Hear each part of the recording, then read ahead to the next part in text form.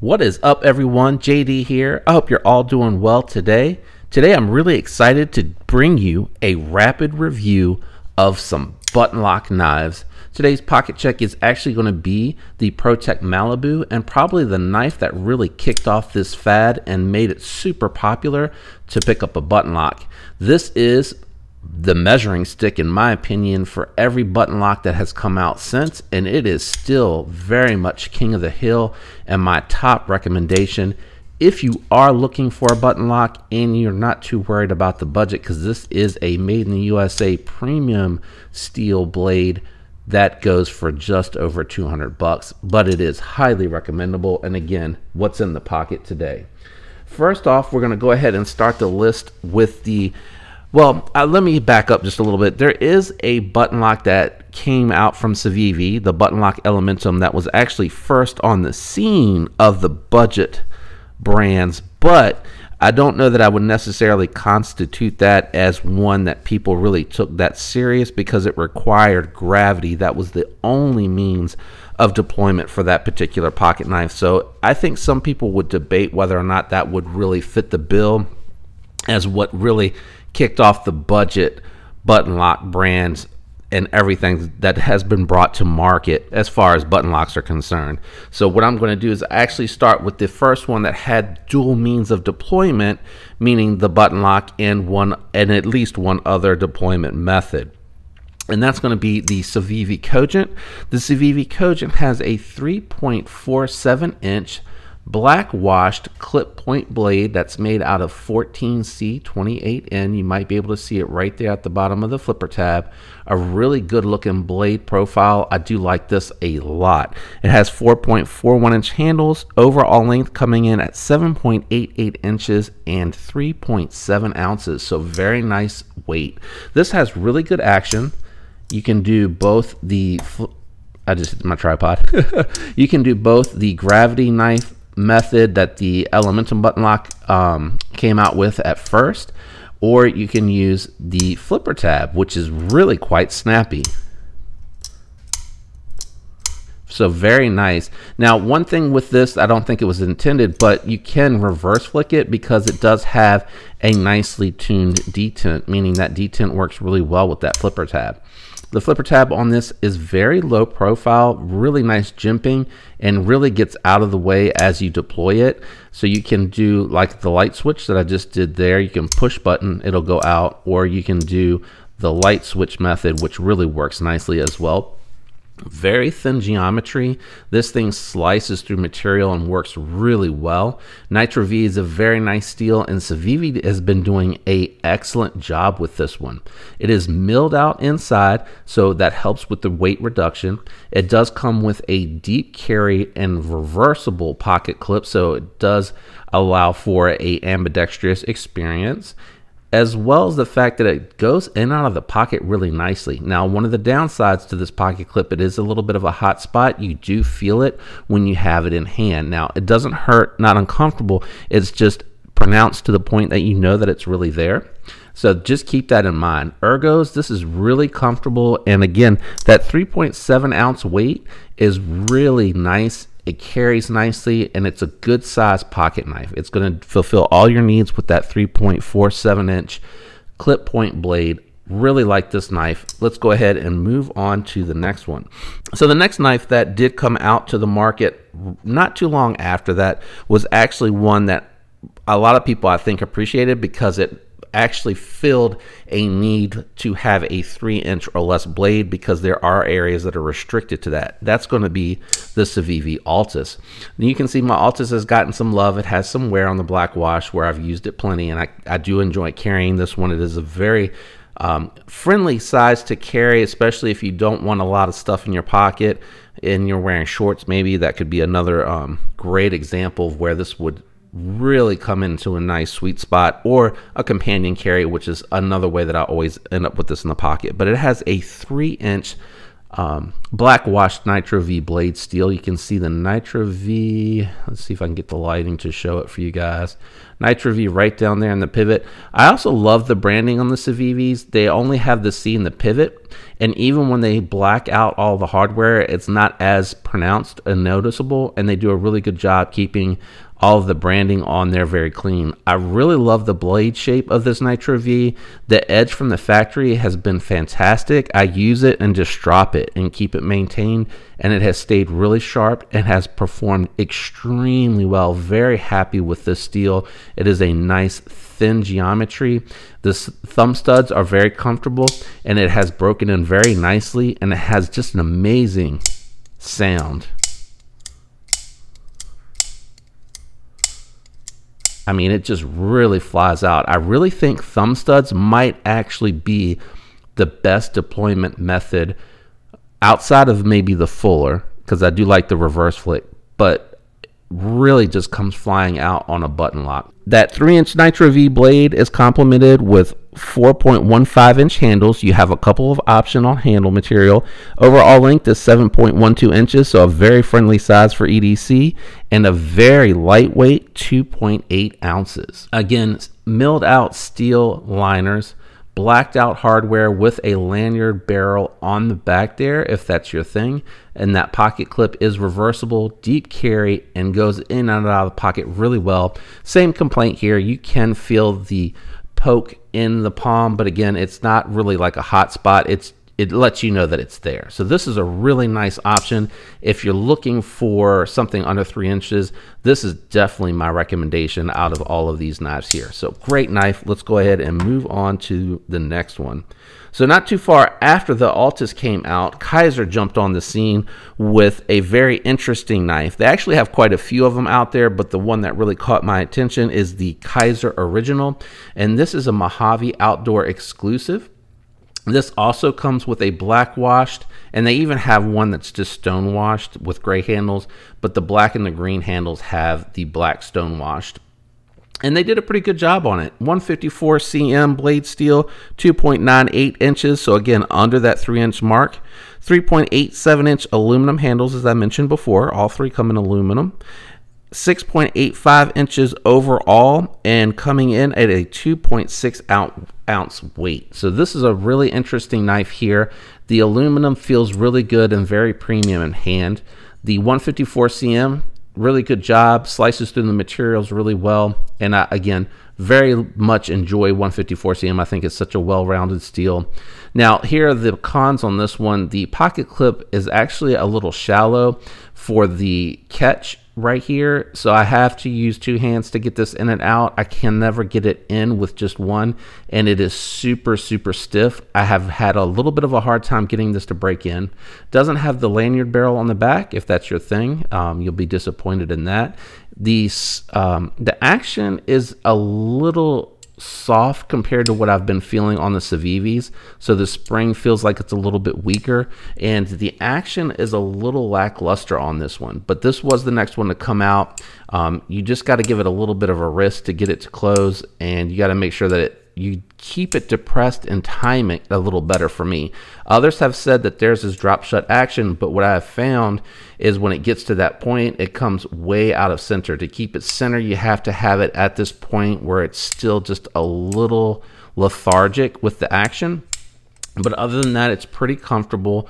For someone with larger hands, I just have to carry it where each one of my first 2 fingers are sharing over the hole, and I end up getting a full 4-finger grip, and it sits in hand really nicely. So this is a nice small blade option, and it's pretty well built, but it isn't a knife that I ended up recommending after reviewing and carrying it for a little while.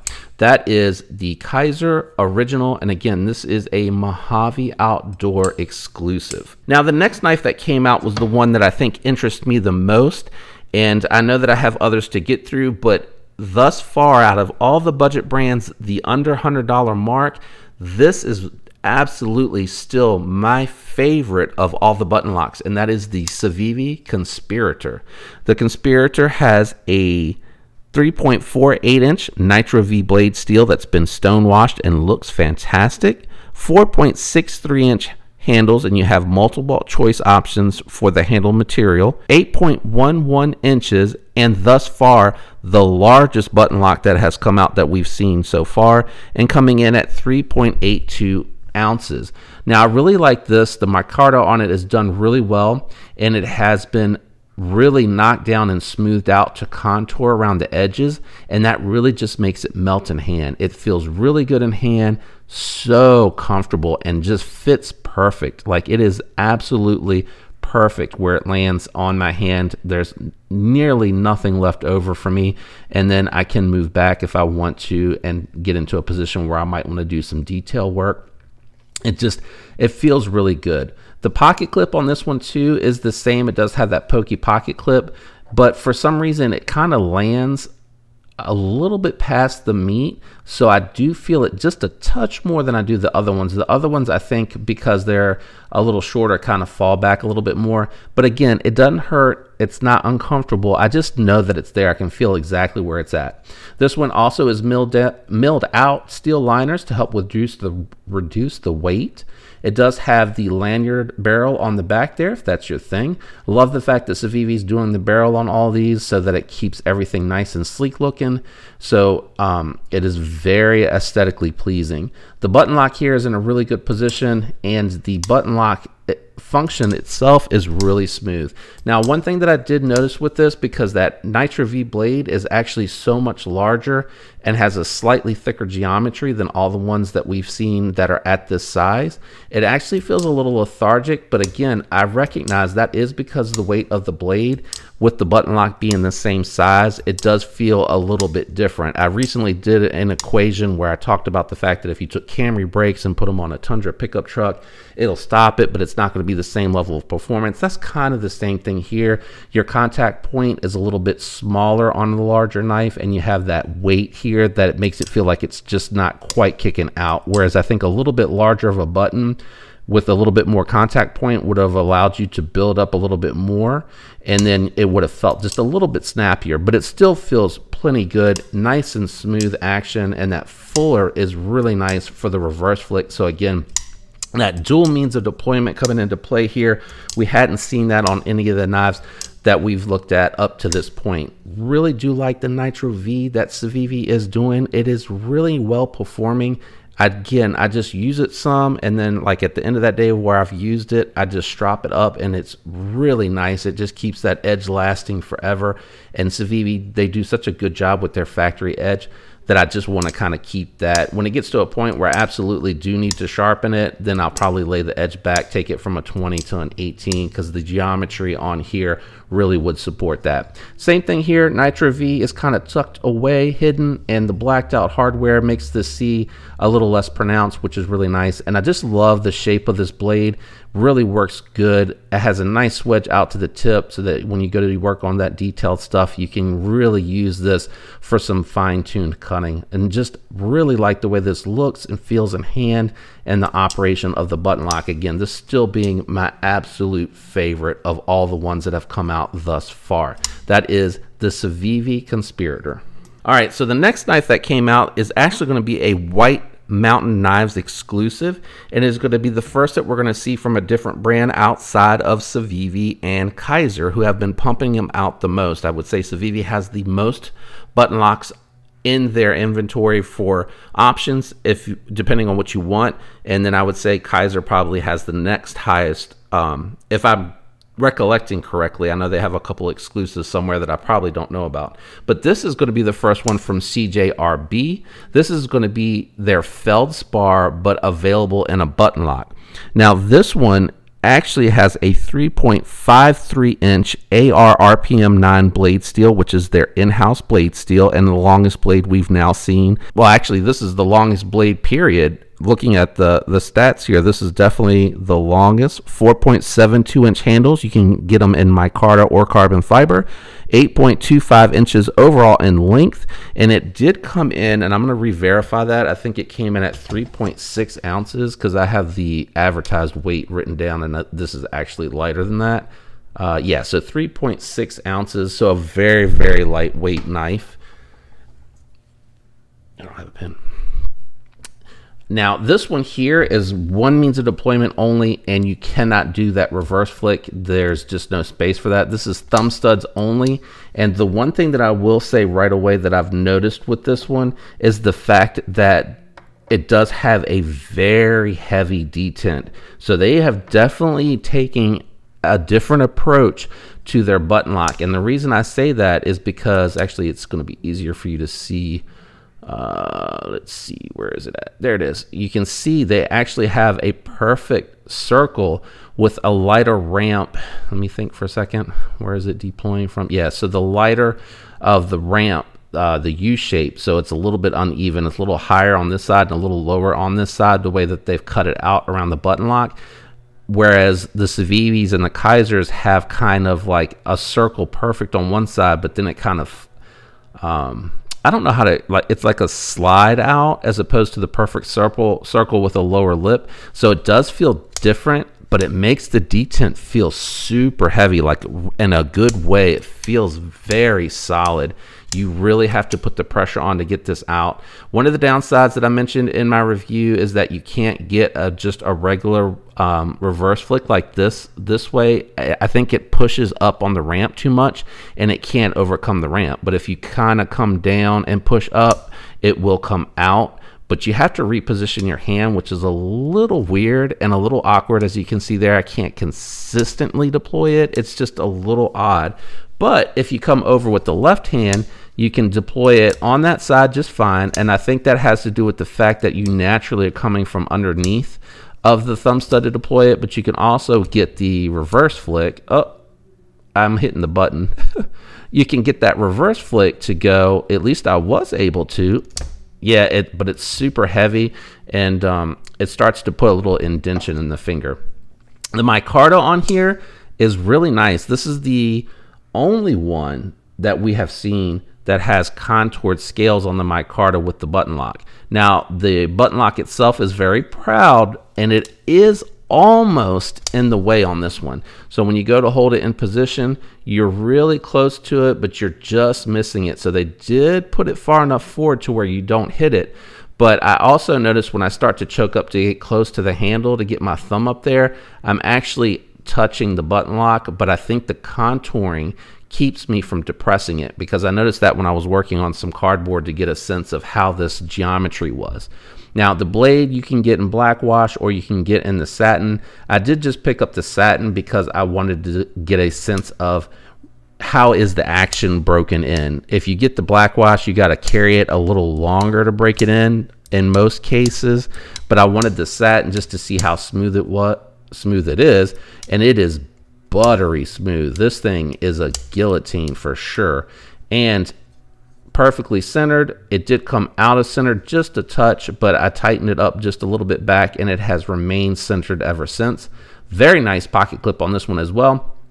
Deep carry. It is reversible. A little stiff, so it does fight a little bit going in and out of the pocket, but I noticed as I continue to work on it, it has gotten a little bit better. So I will continue to work on that and relay that back in the long-term review.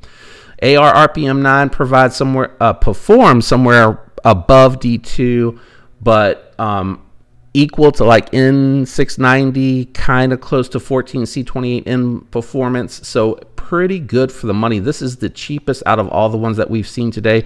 You can get it for under 60. If you use your favorite YouTuber's code, you can go to White Mountain Knives if they have an affiliate link, and you can get a little bit of a discount and get it even cheaper.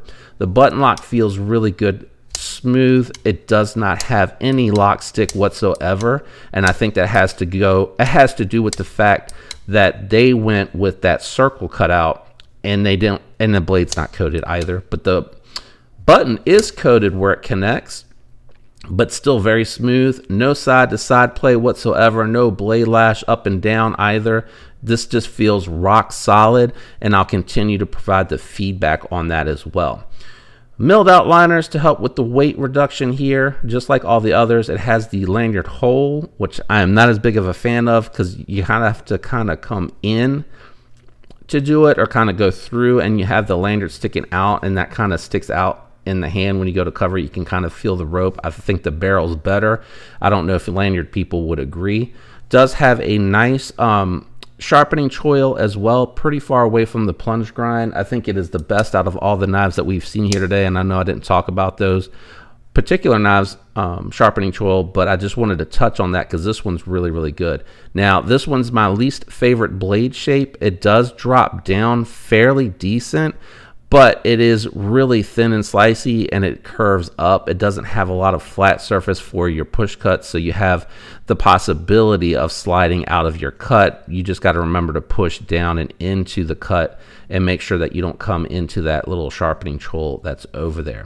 But again, for CJRB's very first knife into the entry, I think this one is really good, and I like it a lot. And to me, it compares really well to the Civivi Kogent. I think it's right around that size, just a little bit longer, but I think the Kogent has the better drop point. So that's the CJRB Feldspar. Let's go ahead and jump into the very last knife for this video, guys, and that is going to be the recently released Civivi Chevalier. This one here has a 3.5-inch 14C28N blade steel. This continues to be my favorite mid-tier budget. It's not budget. It's my favorite mid-tier blade steel. 4.375-inch handles, 7.87-inch overall, and 3.2 ounces. Outside of the 3-inch and under, this is the lightest out of all the ones that we've seen thus far. It does have a little bit more of a slender profile. You have your choice of handles. Very comfortable. This feels extremely locked in, but you can tell that it is a little bit thinner than the Conspirator, so that's something to take into consideration. But I really do like the way this feels in hand. You do feel that pocket clip, which is deep carry and reversible. You do have that lanyard barrel again. I don't know if I mentioned that it has the milling for the weight reduction, all blacked out hardware, which looks really good. It has a nice fuller, and it has a nice Wharncliffe shape to it, so really good for utility cuts. Does have a slight curve. It's not perfectly straight, so that's something to take into consideration when you kind of lay that on the ground or lay that on a flat surface, which I know my finger doesn't really, but I hope that it just helps from a visual perspective. So you do have a little tip out there that you could potentially still poke into the material when you wanted to start your cut and then kind of cut through it. Fantastic action. This feels very similar to the snappy action that you get with the Kogent, but it is just a little bit snappier in my opinion. Now, this one being the type of blade it is, more for utility type work, it does have a thicker geometry and a thicker spine, and they carry it all the way out to the tip for the strength. Button lock has a little bit of stick to it, but I think that's pretty par for the course on any knife when I first get them. The more I use them, the better it gets. The lock stick will still be there. It's just not as pronounced as it is brand new. This one also having the dual means of deployment, which has really good jimping on that flipper tab for the light switch throw. And it has the fuller, which is really easy to reverse flick, and if you just give it a little bit of tension, you can get your meat on there, and it has just a sharp enough edge to catch it without being too hot. This one here, actually, I really have found that I'm enjoying it a little bit more than my Kogent, which I kept around because I do like the lightweight snappiness to it. Kogent still has the better sound.